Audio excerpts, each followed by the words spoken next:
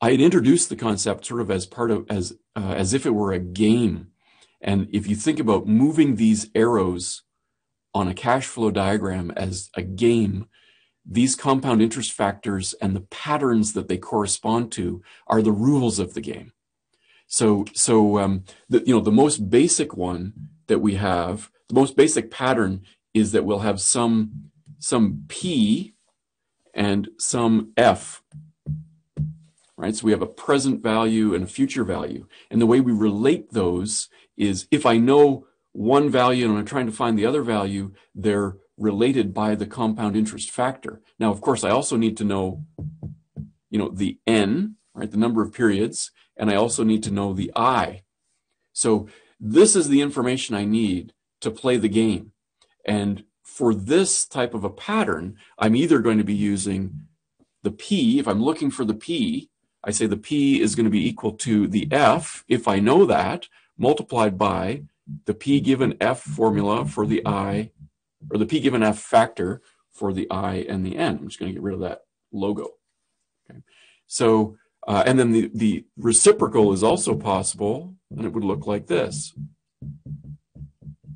Okay, we've already kind of done that. And then remember the trick the trick for making sure you're using the right factor is just to think of this almost as a fraction, and think of, in this case, the F's canceling to give a P. In this case, the P's canceling to give an F. Okay, so this is sort of one rule of the game that you need to learn.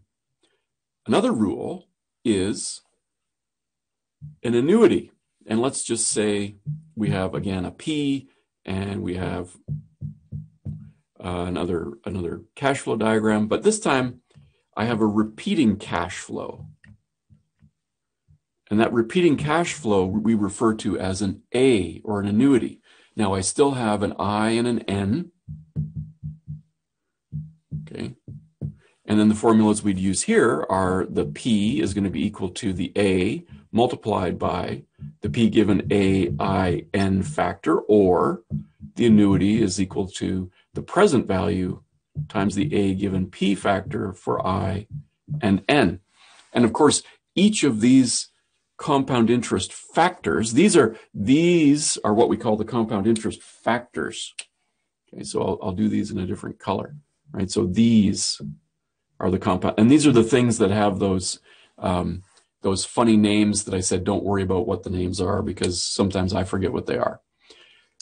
But what I'm trying to get across is that it's the pattern that's important. So in the A given P and P given A, the P occurs at time t equal to 0, and the A starts at time period 1 and goes to time period n. Same thing up here, the P is at time 0, and the F is at time n, where n can be anything.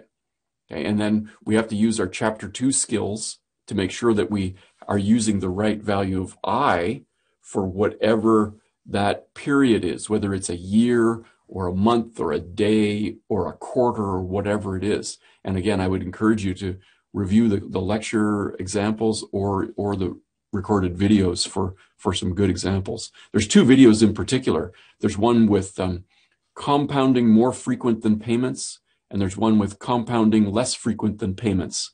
If you're taking notes right now, I would strongly encourage those 2 videos. Make sure you understand both of those scenarios.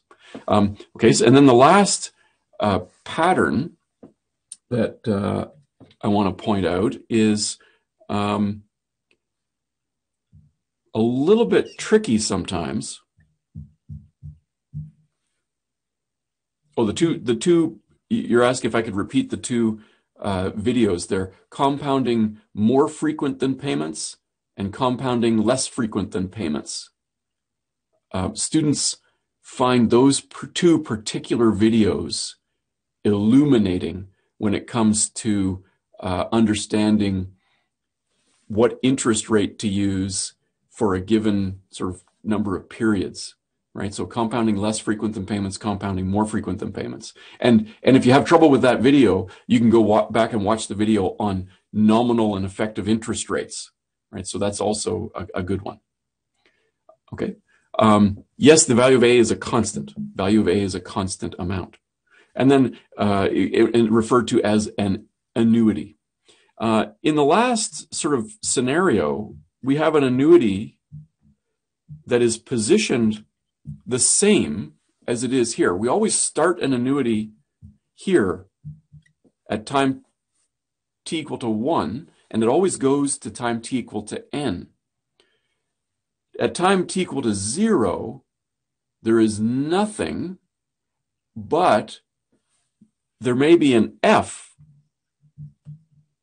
at time t equal to n. So that's something that sometimes throws students off. I think people will usually want to put the f, ahead of the last payment of the annuity or the last cash flow of the annuity, but in fact it's not. The pattern that you have to learn for the f given a and a given f is that the f is positioned on the cash flow diagram at the same point in time as the last a payment, and nothing happens at time t equal to 0. And the formulas we'd use for this will be f is equal to the annuity times the f given a I n, or the a is equal to the f times the a given f I n.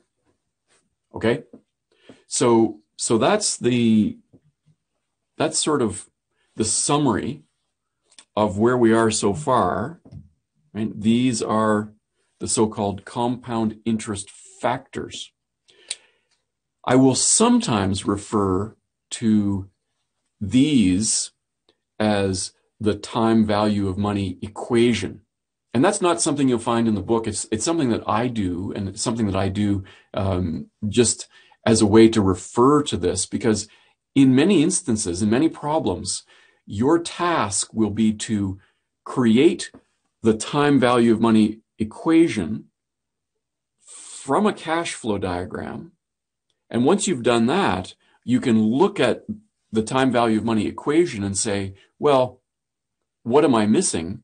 What do I know? What do I not know? And sometimes it's not just a case of of looking for a P given an A, or looking for an A given a P, and then you're given the I and the N. Sometimes you're not given the I. Sometimes you're not given the N. We might say, how many years do you need to save X amount of dollars to reach $1 million if you earn an interest rate of something? And if the unknown in the time value of money equation is inside the compound interest factor, then we have to use a few different tricks, some of which we'll talk about today. So we'll be solving, let's say, for the values inside the time value of money, or inside the compound interest factor. We may know what that factor needs to equal, so it becomes a task of figuring out what value of I or what value of N makes that factor equal a certain amount. So anyway, this is conceptually what you should come away from that first half of chapter 3. And if you can do this, if you get this, then you kind of get most of what you're going to need for most of the rest of the course. So it's hard to really understate the importance of these patterns and of these time value of money formulas.